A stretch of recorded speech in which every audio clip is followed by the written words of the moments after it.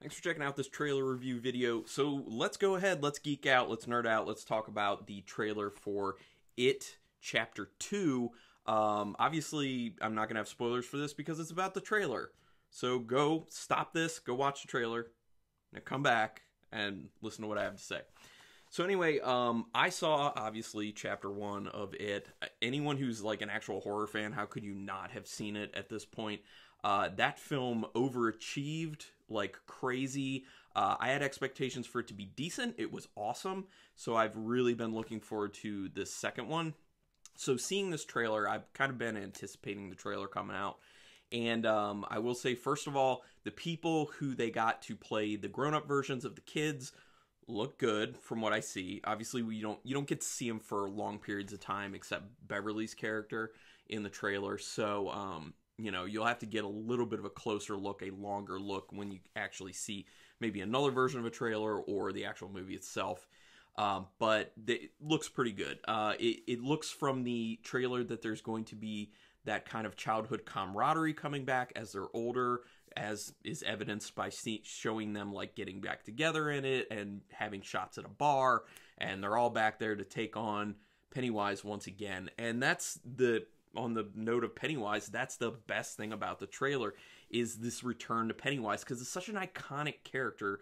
Before the It Chapter 1, it was an iconic character, and from It Chapter 1, even more iconic, because I believe, Tim Curry did an awesome job with what he had, because he was creating the character himself from the TV version of It from way back. I think Bill Skarsgård took it to that next level, and he did have the benefit of being able to look to Tim Curry's Pennywise portrayal and say, okay, I can take some stuff from this and then I can improve on it or make tweaks depending on what direction the director wants to go, or me, or whatever. And he did that, and it's a little zany, totally creepy, scary. It's everything it should be, and it embodies a Stephen King horrific story. So he's great, and obviously seeing him at the very end of the trailer is just kind of like, oh my gosh, that's amazing.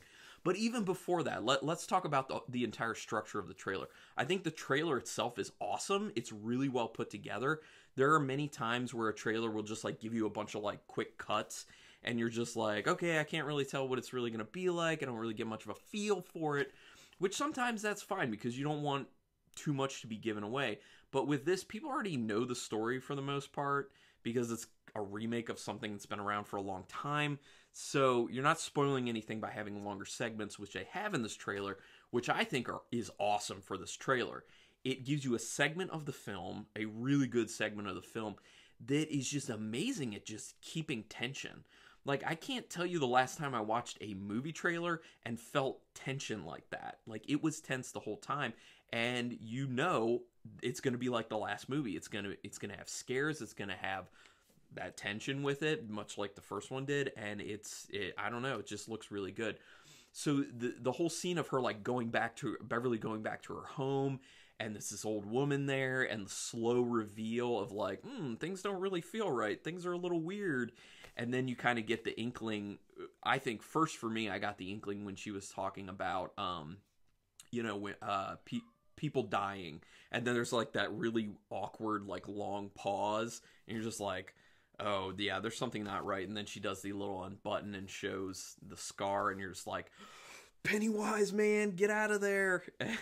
So, and then she's looking at like the carnival pictures on the wall, and that's another thing that really excites me about this trailer, is maybe they're going to go into backstory on Pennywise, which honestly I can't remember in the TV movie version. Did they go into backstory on Pennywise? I can't remember. It's been so long since I've seen that. I actually own it on VHS to tell you a little bit about how long ago it was since I watched it. But yeah, it looks like they're going to go into backstory, which could be a good thing, could be a bad thing, depending on how it's executed, but it gets me excited because I want to know it. I want to get there. And yeah, just the trailer in general gets me excited because it feels like a lot of the same stuff from the first movie, and it's this whole like, if it isn't broke, don't fix it. They're not doing anything different. It's just more of the same story, told the same way, in the same style. with a lot of the same acting for Pennywise, but hopefully the same caliber acting, maybe a little bit better for the grown-ups.